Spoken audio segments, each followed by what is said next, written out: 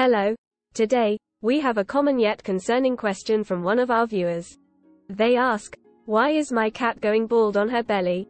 It's a valid concern, so let's dive into this topic and shed some light on the possible causes. Cats are known for their luxurious fur coats, so it can be quite alarming to see patches of baldness, especially on their bellies. There are a few potential reasons for this, so let's explore them one by one. Cats are meticulous groomers, and excessive grooming can lead to hair loss. If your cat is obsessively licking or chewing her belly, it can cause the hair to thin out or fall off. This behavior can be triggered by various factors such as stress, allergies, or skin irritation. Cats can develop allergies to certain foods, environmental factors, or even parasites like fleas. Allergic reactions can manifest as itching, redness, and hair loss, primarily on the belly and other sensitive areas.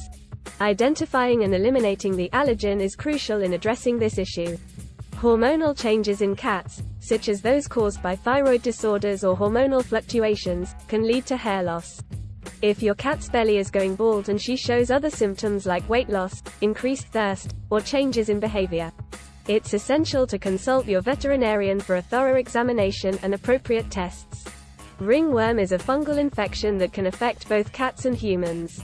It often causes circular patches of hair loss, and the belly is a common location for these lesions to appear. If you notice circular, red, or scaly patches on your cat's belly, it's crucial to seek veterinary attention promptly. External parasites like mites or fleas can irritate your cat's skin, leading to intense itching and hair loss. Fleas, in particular, are notorious for causing allergic reactions in cats, commonly known as flea allergy dermatitis. Regular flea prevention and proper treatment are essential for preventing such issues. It's always recommended to consult with a veterinarian when you notice hair loss in your cat.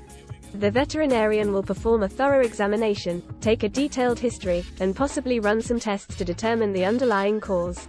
Treatment options will vary depending on the diagnosis. This may involve addressing any underlying medical conditions, providing relief for allergies, or using appropriate flea preventatives. We hope our viewers found this information helpful. Remember, if you have any concerns about your cat's health, it's best to consult a veterinarian for a proper diagnosis and treatment.